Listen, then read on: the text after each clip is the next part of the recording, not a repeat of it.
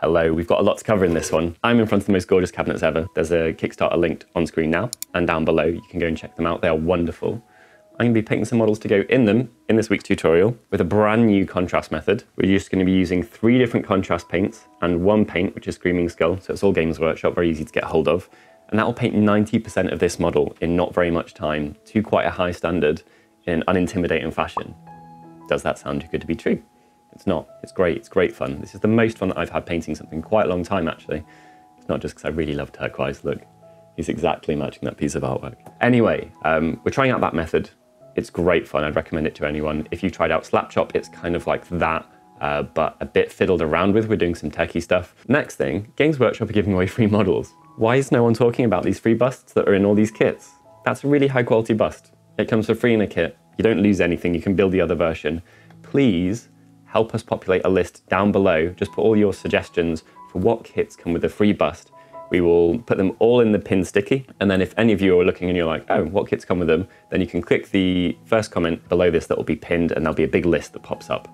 That will also have the Kickstarter at the top of it if you want to check the Kickstarter out with the gorgeous cabinets that we're going to be putting these models in. But yeah, Games Workshop are giving away free models. They're really nice to paint. I had loads of fun. This technique is awesome. Let's jump in. Okay. What on earth am I talking about? So this is a model from Games Workshop. It's the dragon we've already seen. You can assemble it in 2 ways. It's got some really helpful instructions, apart from the bit where the same piece is listed twice and the hole that it had in it. This is an early one. I think they fixed this since then, so I'll be having to fix that later.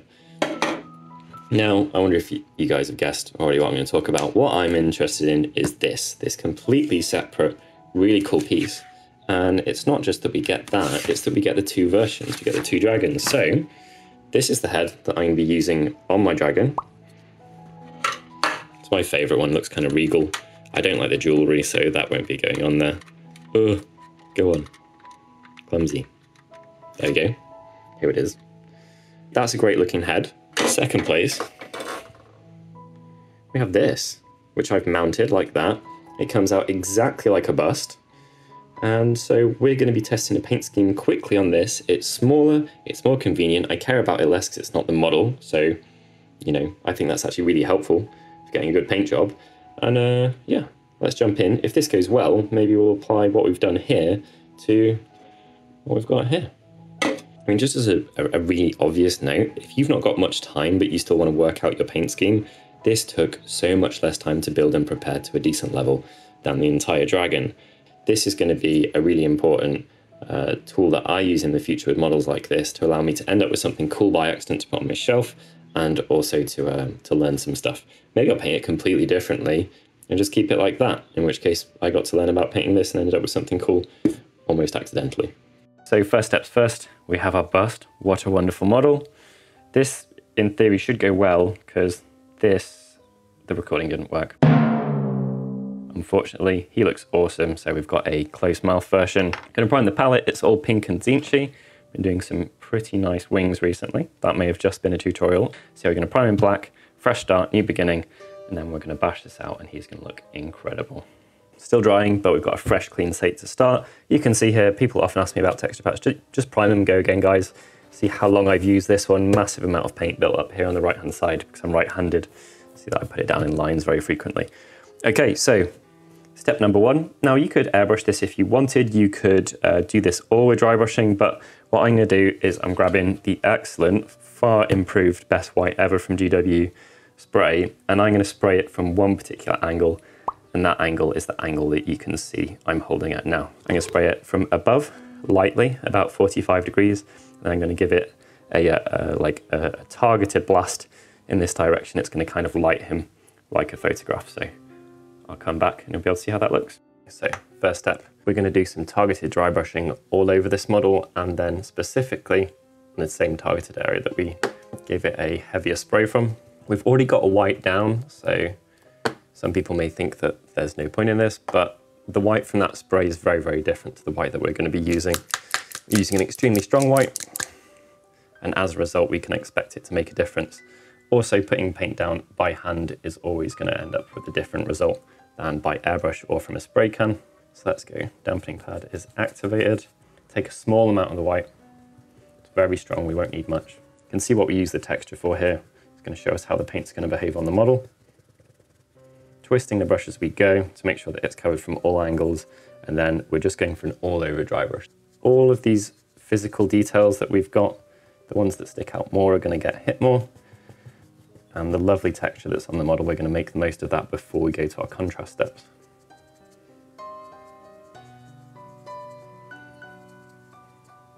This should be a perfect place to show it off. So all these scales, there we go. See, I'm using gentle buffing motions.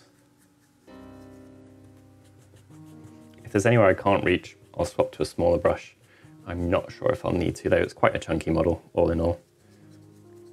And the particularly recessed areas like the neck and stuff like that, they're going to be dark anyway from the way that we're painting it. There you go, this gorgeous texture being picked out very, very naturally. It's pretty easy as well. Still get it underneath, even though we've done that kind of lit from above effect with a spray. Those areas will be darker, but we still want the edges highlighted.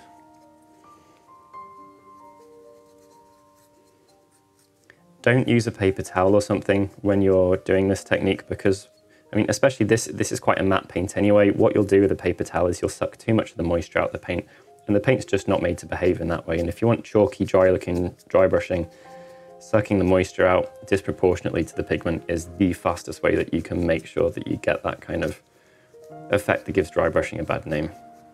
Okay, so now we've hit it with the all over brush, I'm going to concentrate on the areas that are lighter. Slightly heavier coats, there's a bit more on the brush. I'll remove less, I'm still going to test it. I'll go in gently with light pressure just to make sure that we don't screw anything up.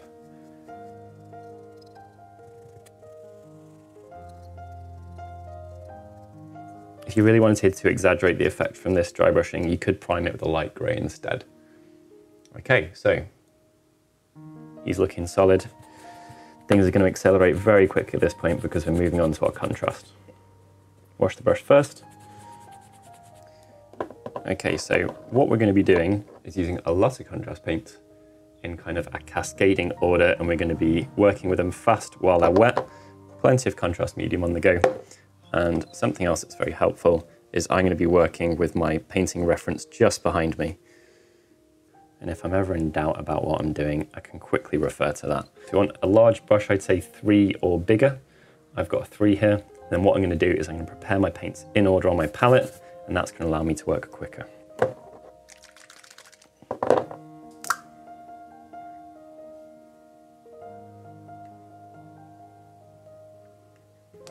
Skeleton Horde, then we've got our Croxagore scales. Croxagore scales is strong. Pterodon Turquoise, which behaves a little bit more like a wash than Croxagore scales. Both very lovely colours. They're quite similar. You could skip one of these if you wanted to give yourself a slightly quicker paint job. And then we're actually going to be going through to an emerald with the option to mix in a bit of a very strong black towards the end for the darker scales. So you've got all of those down. I'm going to prepare some contrast medium. That should be everything that we need. Let's go. So contrast medium and skeleton horde. This is going down on the middle of the chest section. Now, if you use the skeleton horde neat like that, it's going to turn things very, very brown. So the dilution is really important. It's just going to soften up the color, and it takes it more in a kind of beigey direction, which is exactly what we're going for. Fade it a little bit past the section that we want, working very, very quickly here. And then if we've got too much anywhere, we can take it and dab it on the nose, where it's also going to be in this paint job. Probably goes up to about here. Now, next step is to take some of the next color, mix it in there.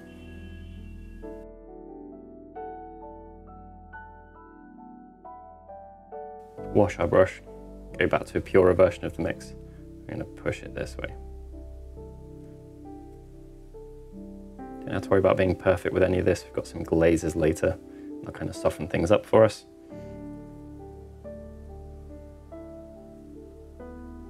Purer version of the mix.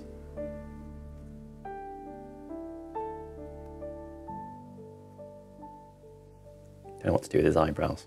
They're very dark on the paint job. Let's copy GW's approach. They are some fluffy eyebrows. Now working quick, so do be aware that you might get some pooling and just be ready to go in. This is why you need a big brush, big belly to mop it up and remove it. Transitioning now to the other contrast with a 50-50 mix. This is going on pretty much neat. A small amount of this should really, really filter and cover pretty much any area that you put it on without too much difficulty. If you want any sections to be more vibrant, then you can of course do a second coat if you need. And you can absolutely go back and work in with the other paints as well. Now, about to transition to the back of the scales and the horns. I'm going to catch the beginning of the horns first and around the face. Put a line outside them, and then I'm going to grab a bit of medium to use it to kind of phase these two together. Because the skeleton horde is so much softer, I'm going to go in there, I'm going to push away from the section where it is, wash my brush, get some more, push away from the section where it is again.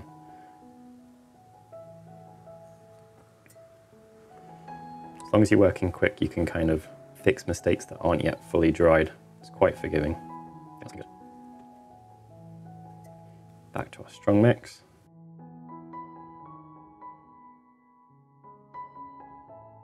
Probably the hardest bit of working fast is missing sections. Make sure you don't miss anywhere like under the chin. Really helpfully for us, this guy's got some metal bits on the end of his horns. So once we've got to there, we can stop. Right, green. Let's bring in some of the green first. A little bit of the black. See how strong this looks? Pretty strong. Remember, you can always do a second layer, so you're better off too weak than too strong. Just let it dry, or you can even go and add it in if it's really wet without too much of an issue. I definitely feel like I need more black in there, so we'll fix that soon, once we've done these horns. Obviously we're going over white, so stuff's going to look a lot brighter as a result of that. Now, I go around, make sure we've not missed anywhere, give it a quick hair dry, and then we can add some depth to these layers with some repeated layers.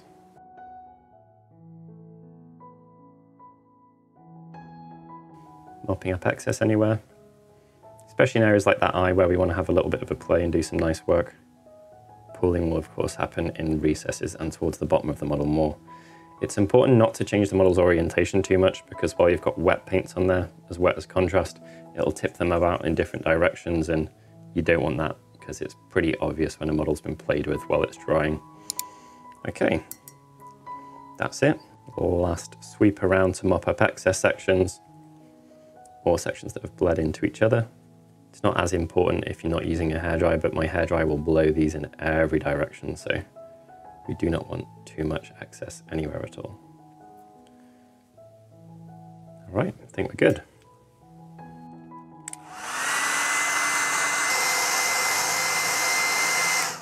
All right, contrast is dry. It's a really good beginning, not perfect, but that's fine.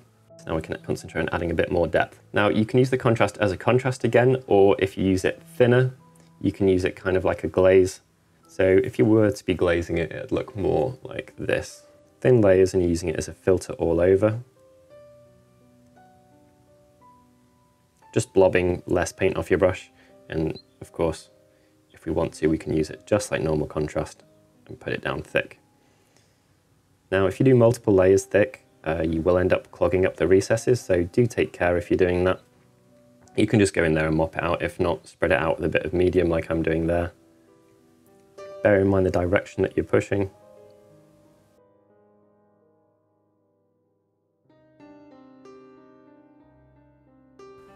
And I'm definitely going to involve a bit more of the black in the mixing here, because I do want things to get pretty dark.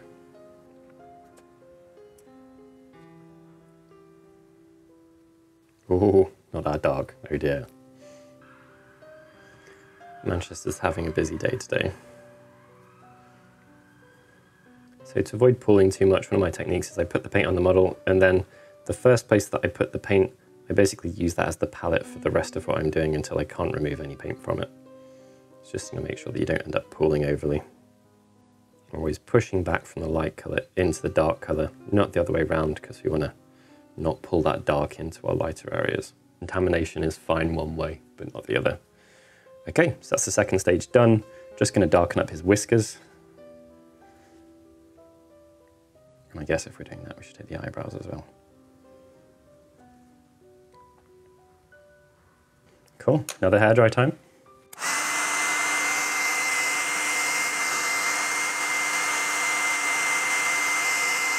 Still referring to my art reference because now we're going to start the highlights. So what we're going to be doing here is something very simple. We're using one paint. We're going to be using Screaming Skull for everything, and it's going to be Screaming Skull plus whatever color is underneath it. Where those colors are a contrast, that's absolutely fine. We're going to be using them like powerful inks, which is very close to what they are, and they're going to tint this Screaming Skull in one direction or another. Okay, so grab a bit of the Screaming Skull, dilute it,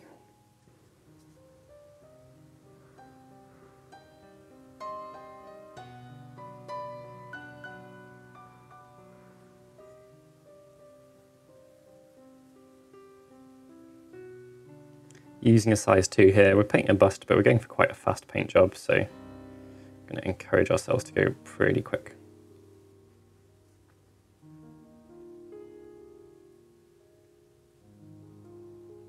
And just like we did with the washes, we can go 50-50, mix things together, and we're going to be taking that approach for everywhere. Going really fast, don't worry about things being perfect. Hopefully the fact that we've got such a cohesive scheme is going to help us get a nice result on him pretty quick.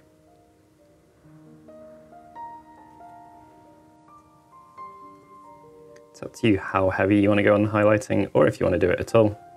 You could do similar with dry brushing. Just depends what level of paint job that you're going for really, and the time that you got available.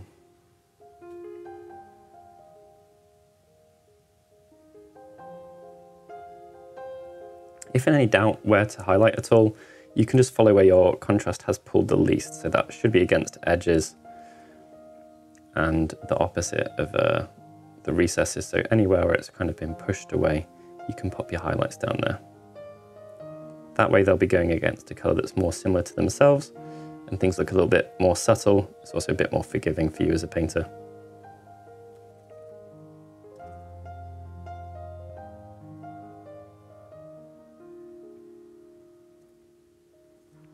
Repeat the process again on the other side, ending our strokes towards the bit that we want to be the lightest.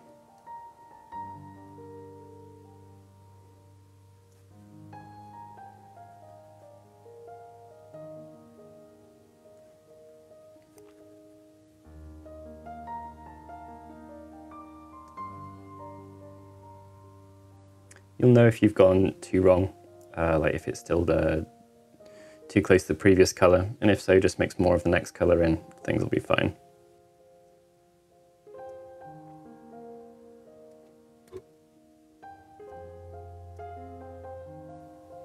You might have issues with your brush drying out as you go. We're going super quick, so you've actually got quite a lot of paint leaving it. That's one of the reasons I recommend using a larger one. It's just much more helpful for this stage of the technique. So at this stage, I'll carry on working here rather than jumping to the face yet. We can be pretty confident in using a little bit more of our Screaming Skull and pop in some highlights.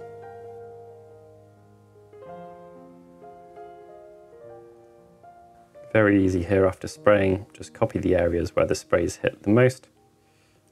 You'll end up with a pretty natural looking effect. But you want to be drawing attention to the face, so we're fine with that being pretty light. We're also going to take more time when painting the face.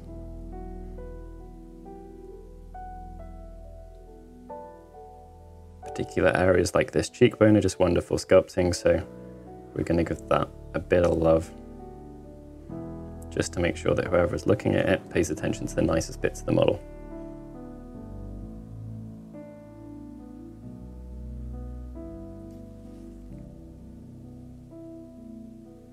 See, I'm working a long time before going to the palette.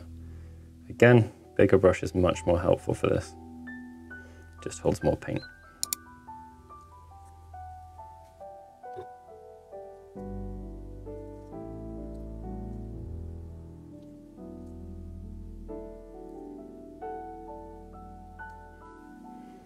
Might be time to jump to a smaller brush soon. feel that the bigger brush is slowly becoming less helpful than it is helpful. Yeah. So I'm not going to make a small jump, I'm going to make a very big jump right down, probably to either a double or a 000.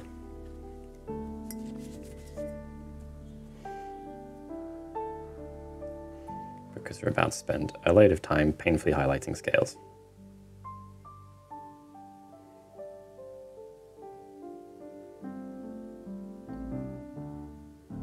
All right, we're good. So this is the stuff that's going to make or break the job.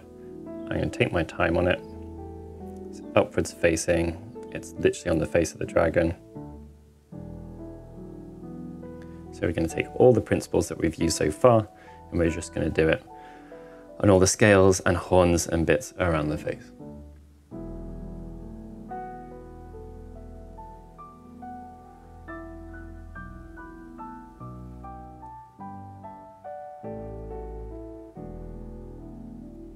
Anyway, we've screwed up like there. You know, let's say we went too light. We've got contrast on the table, so it's very, very easy to fix. Make it into a glaze. And we could just push it back down into exactly this colour as underneath it. Mistakes be fixed like that, be really easy. We can go right up to pretty much pure version of our screaming skull in the sections that we want to bring attention to.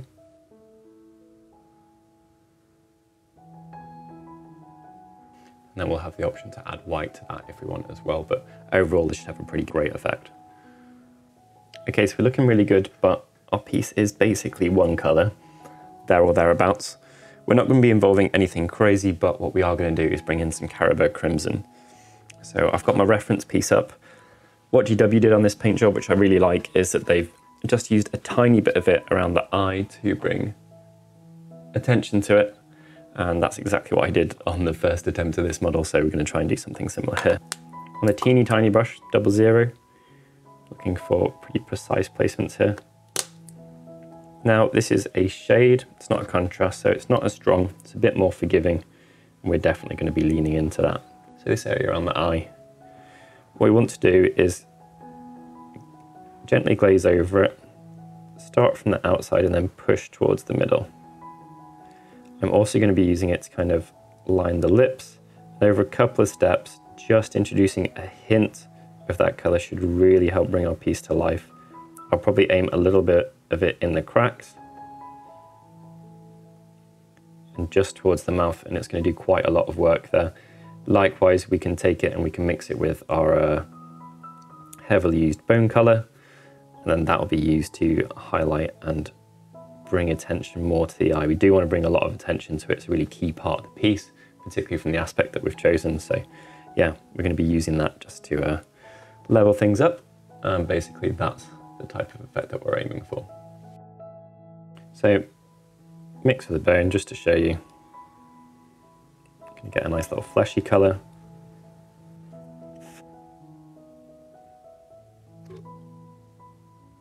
And having that one or two different sections, the only parts of the model that are a different colour, is really going to pull attention right into them.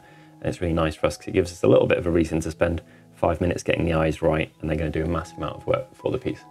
Okay, so due to the joys of having multiple versions of the same model on the table, I can show you a very clear comparative result between adding white and not to your highlights. So just exactly the same areas that I've highlighted here. This has been the speedy approach. I might actually prefer this one all in all. This is more striking under bad light by a long way. So if you're going to events, you know, adding white for highlights, it's not like the smartest way to do it, but it is very effective, and under awful lighting, it's extremely effective. It doesn't stand up quite so well under amazing lighting. Anyway, yeah, so this one's had white added, and I've concentrated more around the face. That's really pulling attention in there. If I turn my light down there, you can see how much more it pops. So yeah, we're just adding white to the highlights here. That's made it pop out a little bit. I'm going to finish off his eye, and then I'm going to complete these. What I'm probably going to do is varnish the entire thing before I do the metallics, because I want metallics to be shiny, because they're true metallics. So yeah, it's coming on well. We're just going to dot the eye, literally, do a little bit of crisping off of stuff, but he's looking really good. That's fun. That's a great way to learn and try techniques, and you end up with a little bust of your own to pop in a cabinet or something.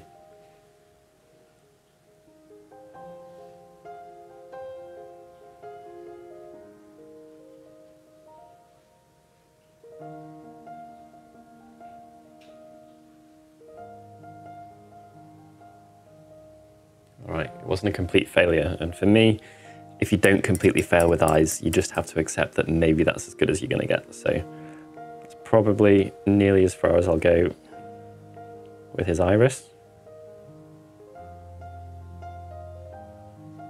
That's enough. Okay, and then we want, importantly for something like a dot, which we're doing for the pupil, you want the right amount of paint on your brush and you want it the right dilution. So you want it to flow off easily, but then not be too much.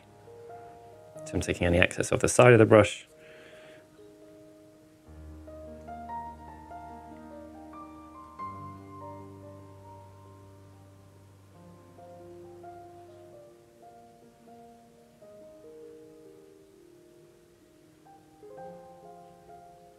There we go, that'll do for me.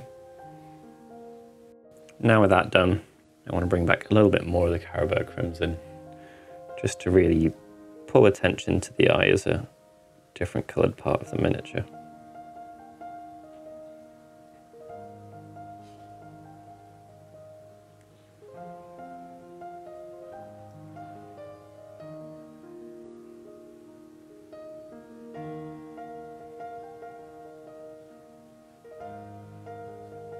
Last but not least, let's see if we can summon up the cojones to do a dot on the eye. So going with a little glint here, we've got a very strong white.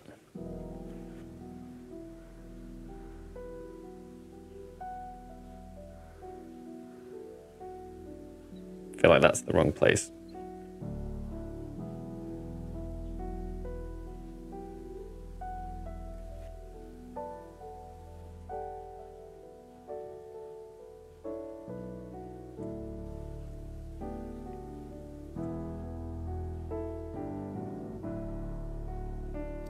Don't normally do work quite this precise. It's driving me crazy. Especially on camera. Not quite my speciality. All right, I'm gonna fix the rest of this off camera before I end up smashing my model. But yeah, everyone struggles with eyes, guys. It's not just you. All right, we'll fix it, we'll get there.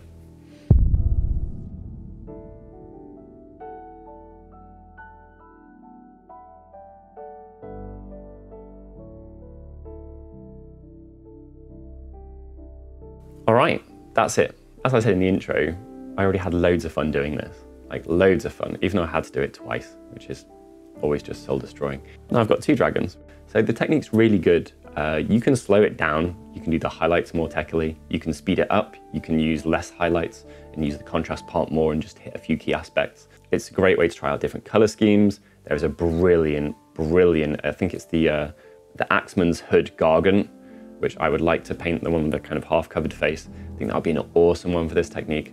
If I do it again, that will be what I do it on the first time, at the very least. Let us know your thoughts or feelings on it. There's cabinets behind me. They're really nice. I've dusted the bottom two. I put 8-year-old models in the top ones without dusting them first. That's a bad move. Don't do that. My models have never looked this nice. Honestly, like I got slightly emotional when I put them in. Like they just look brilliant. We spent a long time designing these cabinets. If anyone has any questions about them, please let me know down below. I'm more than happy to answer each and every one. I'll run through a few of the key features. They're dust-free completely. The fronts are difficult at this angle, but they're just magnetized on and off. The lighting is included with them. Their main's powered, and the lighting faces backwards towards the models, which makes a load of sense, apparently, but most cabinets light from on top or places like that. It's just nowhere near as good. We've also used a 6000 Kelvin, this is technical information, I think I got it right though, light there. So that is the most accurate lighting that my models have ever been hit with.